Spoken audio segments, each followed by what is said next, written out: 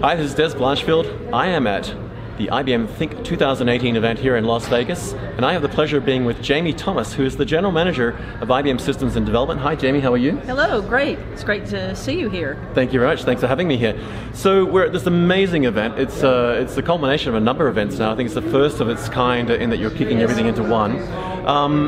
Maybe could you just give us some insights into kind of what we can expect to see this week from your group? I mean, you've got a number of client opportunities around client engagement, client exposure. You've got people on stage with keynotes. You've got panels happening. You've got the modern infrastructure campus. Maybe just give some highlights on kind of what we can expect to see from the next few days here in Las Vegas at IBM Think 2018. And sure, we're here on the modern infrastructure campus in Las Vegas at the Mandalay Bay Hotel. We have thousands of partners and clients here, and I think they're fundamentally here to hear about some of our announcements. We are really talking about how do we tackle the data explosion, how do we get insight out of this data through artificial intelligence and techniques like that, machine learning, deep learning, and furthermore, we're here to talk about multi-cloud architectures. How do our clients take advantage of these architectures for their next generation workloads and to get the economics out of their infrastructure? There's some very big key points here to take away, and I guess the key thing about attending an event like this is that you're really looking to get the latest and greatest insights on what's happening from not just IBM, but IBM partners and integrators and value-add resellers and so forth. For folk who are here, what kind of key things should they be looking for from your team in particular? What are the key highlights around the topics you've talked there, where if they're on the floor here, what would you advise them to make sure they absolutely don't miss out on? Okay, well first of all, today is Monday. We have the Open Power Summit ongoing today with some of our partners.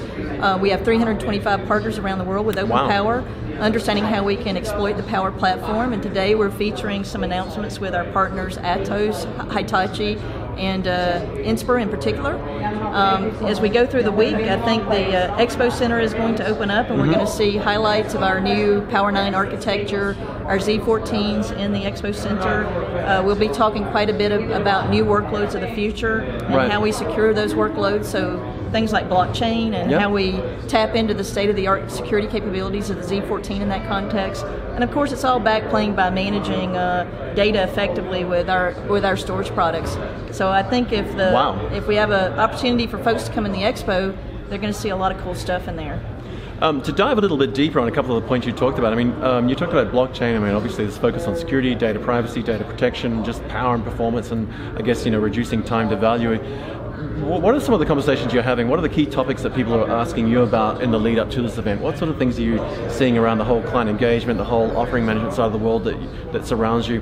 What pain points are people facing that the offerings you've got today can solve immediately? Well, I think our clients are really first and foremost trying to understand how they reach their clients in a meaningful way. Right. And it's really about a really fast-paced, consumer-based notion that they have to use data to their advantage. And that's where this modern infrastructure really plays a key role. Right. Because it allows you to not only manage the data, for instance, and have the right architecture, but once again, create a killer application that's going to really make a difference for your business. Right. And that's really what I think folks are here for. And it comes with all of the benefits, I guess, the whole DevOps, continuous development, continuous integration capability. And someone showed me the other day when we did a tour of your Poughkeepsie site, this whole sort of, single pane of glass to manage from the top of the physical infrastructure all the way down to the ecosystem and all the supporting tools and monitoring tools around that, right? Yeah, absolutely. I think when you look at something like Z14 and you had an opportunity to come out and see our test floor, which is an amazing test floor. I never wanted to leave. One of the things that we really focus on is how do we have that, once again, pervasive encryption, end-to-end encryption that allows clients to have confidence as they deploy these new workloads in the cloud, take advantage of the power and capability of the cloud. But once again, you never give up on security, right? You always have security there. At your fingertips. It's good to just, and what I really like now is it's actually baked into the platform, so the entire ecosystem. And a couple of your team demonstrated the whole process of enabling it actually at chip level, as well as the infrastructure piece. So whether it's data in motion or data at rest on disks or in the network. But what I really love is the fact that, as you just touched on, if I'm building infrastructure, I'm building systems, I'm developing software and integrating other third-party pieces to it, now effectively I don't actually have to think about it necessarily other than know that it's there and it's baked in. Right. And it's cost effective and it doesn't slow things down. It's always on, it doesn't slow things down, you have the same speed, and And of course, you don't have to change your applications to take advantage of the pervasive encryption Right. in the Z14, and that's really important because developers are a big part of the constituency out there that we need to reach. And there was also an interesting topic around, I guess, what's happening with secure service containers and the integration of, I guess, data moving even just within the system itself. And that even if you were the administrator or you had root access, let's say, to the box, you couldn't necessarily get to that data. And that's a really key thing I think we haven't seen before. Yeah, the system is absolutely tamper-proof, and that goes back to what you were saying. We've got encryption baked into the chip. We also then have a cryptology module that is state-of-the-art in terms of managing the keys associated with security on the machine.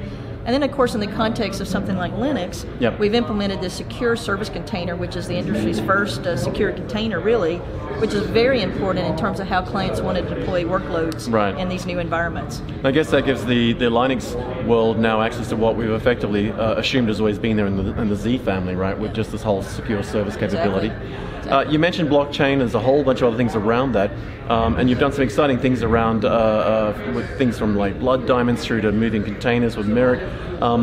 Where do you see that whole blockchain thing moving with what your platform offers now? I mean, is it fair to say that people can almost assume that blockchain is going to be built into most of the things that they're going to do in the future?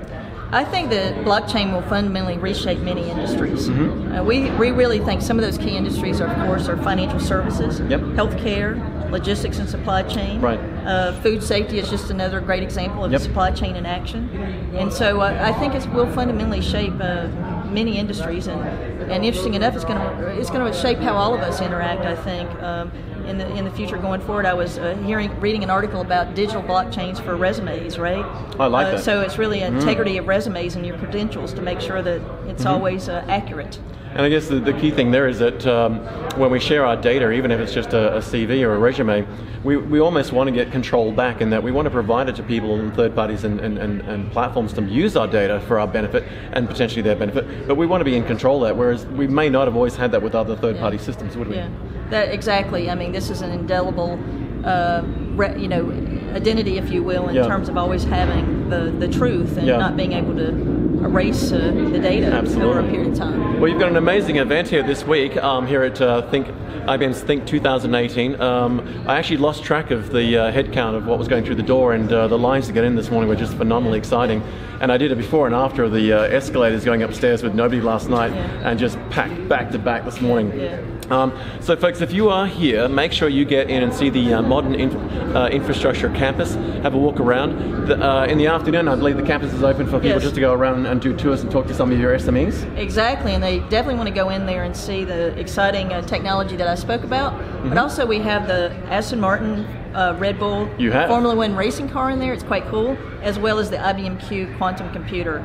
And I have to say, IBM Q is quite stunning. Looks quite nice in there. Looks pretty cool. Well, if nothing else, just go and see those two highlights and do a circumnavigation on the floor.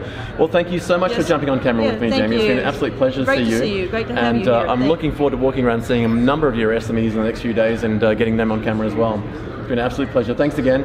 Folks, we're going to wrap up there. So if you are at Think 2018 here at Las Vegas, make sure you do get in and check the campus out with the modern infrastructure space. Have a look at some of the offerings that the team have. If you are not here, you can follow us on social media through LinkedIn, Twitter, Pinterest, Instagram, etc. Make sure you follow Jamie, and you'll see my feed streaming all day, all evening. Thanks for joining us, and we'll see you in the next video. Thanks again, Jamie. Thank you. Cheers. See you soon. Bye.